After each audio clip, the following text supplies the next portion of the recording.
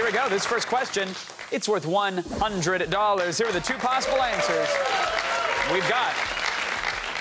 They're on a Bluetooth device, or they're crazy. The question is, what did New Yorkers say they'd most likely think if they saw someone talking to themselves on the sidewalk? Is it they're on a Bluetooth device, or they're crazy? All right, the answers are in. Let's go to Denver, North Carolina, and say hello to Miss Polly. Polly, tell me about yourself.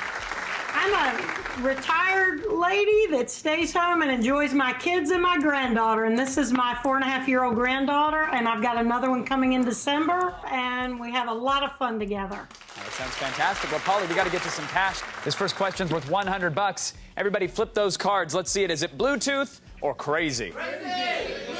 It's like 2 for crazy. Jason says crazy.